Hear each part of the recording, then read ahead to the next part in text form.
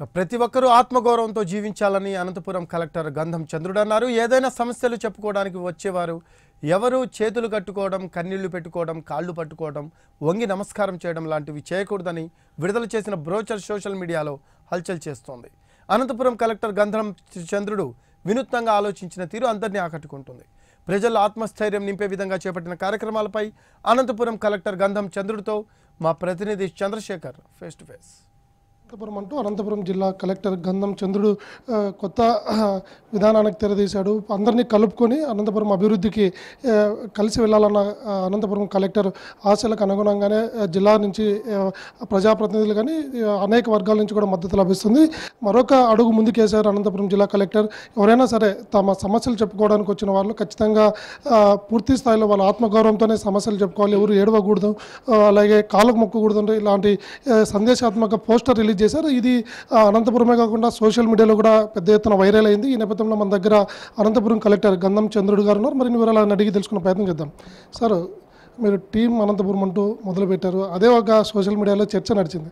కానీ దానికి మీరు ఫాలోఅప్గా ఏదైతే ఇప్పుడు పోస్టర్ రిలీజ్ చేశారో అది పెద్ద ఎత్తున సోషల్ మీడియాలో వైరల్ అవుతుంది. దానికి సంబంధించి కూడా నెటిజన్స్ కూడా అనేక రకాలుగా రెస్పాండ్ అవుతున్నారు. ఎట్లా మీకు ఈ థాట్ ఎందుకు వచ్చింది? ఎక్కడైనా మీరు ఇంతకుముందు ఇలాంటి సమస్యలను మీరు ఫేస్ చేశారా? అంటే ఇది ఒక గవర్నమెంట్ ఆఫీస్లోనే జరుగుతున్నటువంటి విషయం అయితే డెఫినెట్గా కాదండి. ఈవెన్ మన డే టు డే కార్యక్రమాలలో గ్రామాలలో చాలా వరకు చూస్తూ ఉంటాము. ఒక బీద వ్యక్తి అక్కడ గ్రామంలో ఉన్నటువంటి పెద్దవాళ్ళని కానీ లేదంటే ఇన్ఫ్లుయెన్షియల్ పర్సన్స్ని కానీ కలవడానికి వెళ్ళినప్పుడు కూడా ఇటువంటి ఒక ప్రాక్టీస్, అంటే దూరంగా చెప్పులు వదిలి వెళ్ళాలి, లేదంటే తలదించుకొని తలపాగా కట్టుకోకుండా, ఒకవేళ కట్టుకున్న తీసుకొని సంకల పెట్టుకొని నిలబడాలి, లేదంటే వంగి నమస్కారం చేయాలి. ఇటువంటివన్నీ కూడా మనం కొంతవరకు మన ఏరియాలో కొద్దిగా ఎక్కువగా ఉంది. అది మీరు కూడా గమనించి ఉంటారు. సో ఇది ఒక గవర్నమెంట్ ఆఫీస్లోనే జరుగుతున్నటువంటి బ్యాడ్ ఎథోస్ లాంటిదైతే డెఫినెట్గా కాదు. అన్ని ప్లేసెస్లో ఉంది, మన సొసైటీలోనే ఉంది. దాన్ని రూపుమాపడంకి మనం పాజిటివ్గా స్టెప్స్ తీసుకోవాల్సినటువంటి అవసరం ఉంది అనిపించింది నాకు. అంటే అది జరుగుతున్నది చూసి అదే దానికి అంతటా అదే మాయమైపోతుందిలే, కొంత అవగాహన వచ్చింది కదా అనుకుంటే కొన్ని జరగవన్నమాట. దానికి యాక్టివ్గా దాన్ని రూపుమాపడానికి కావాల్సినటువంటి స్టెప్స్ తీసుకోవాల్సినటువంటి అవసరం ఉంది అనిపించింది. సో అందుకని చెప్పేసి ఎవరైనా కూడా, ఏ పర్సన్ అయినా కూడా వారి యొక్క ఆత్మగౌరవాన్ని మనం కించపరచరాదు. ఆత్మగౌరవం అన్నది చాలా ఇంపార్టెంట్. మనిషికి తన జీవితంలో ఏదైనా సాధించగలను, లేదంటే ఏదైనా మనం చేయగలము అన్న కాన్ఫిడెన్స్ ఎప్పుడూ ఉండాలి.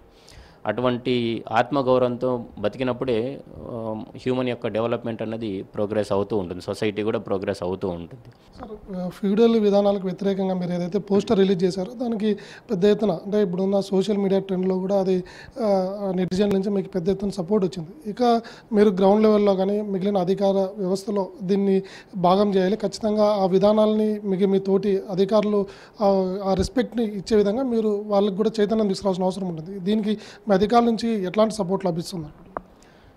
అధికారులు చాలా మంచివారు ఉన్నారండి. అంటే ఇది అధికారుల కన్సెంట్తోనే చేయడం జరిగింది. అంటే there is nobody who is oppose to this. అంటే వీళ్ళంతా ఏదో ఇది చేస్తున్నారు కాబట్టి చెడ్డవాళ్ళు కాదు. అంటే సొసైటీలో అలా ఉన్నాయి కాబట్టి ఇది ఒక నార్మల్ ప్రాక్టీస్, ఇది చెడ్డు కాదు అన్న ఒక రొటీన్లో నడిచిపోతుంది అన్నమాట.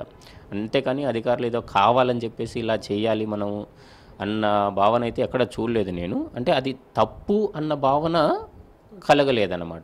సో ఇప్పుడు అది కరెక్ట్ కాదు, ఆపోజిట్ పర్సన్ నుండి చూసినప్పుడు, వారి యొక్క పర్స్పెక్టివ్లో చూసినప్పుడు అవతలి వ్యక్తి యొక్క కాన్షియన్స్ ఎలా హర్ట్ అవుతుంది అన్నది తెలియజెప్పే ఉద్దేశమే ఇది.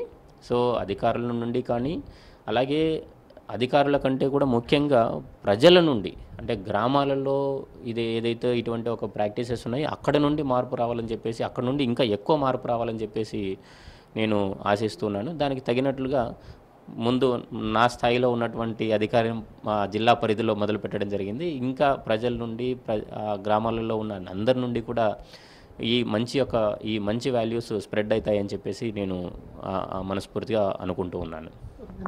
కాంగ్రెస్ Prime9 న్యూస్ తరపు నుంచి కూడా టీం అనంతపూర్, అలాగే మీరు ఇది ఏదైతే ఫ్యూడల్ విధానాలకు వ్యతిరేకంగా మీరు చేపట్టారో వీటన్నిటి కూడా సక్సెస్ అయితే ఖచ్చితంగా. ఎందుకంటే ప్రజాస్వామ్యంలో ఇట్లాంటివి చాలా స్వాగతించాల్సిన నిర్ణయాలు. So once again congrats sir. Anantapuram collector Gandham Chandrudu గారి అభిప్రాయాలు పూర్తిగా ఎవరైతే తమ సమస్యలు చెప్పుకోవడానికి వస్తారో వారు ఖచ్చితంగా ఆత్మగౌరవంతో, ఆత్మస్థైర్యంతో తమ సమస్యలు చెప్పుకోవాలి. అలాగే అధికారుల వ్యవస్థ కాదు, మారుమూల గ్రామాల్లో కూడా ఈ విధానాలపైన కానీ ఏవైతే తమ ఆత్మస్థైర్యాన్ని కోల్పోయే విధంగా, ఆత్మగౌరవం దెబ్బతిన విధంగా ఇన్ని రోజులు ఉన్నారో వారిలో కూడా ఖచ్చితంగా మార్పు రావాలి. ఇది ఖచ్చితంగా క్షేత్రస్థాయిలో, అలాగే పూర్తి స్థాయిలో ప్రజలు కూడా ఇది వెళ్తేనే దానికి నేను ఏదైతే విధానం చెప్పానో అదే అమలైనట్లు అవుతుందంటున్నారు అనంతపురం జిల్లా కలెక్టర్. Cameraman మధుతో Chandrasekhar, Prime9.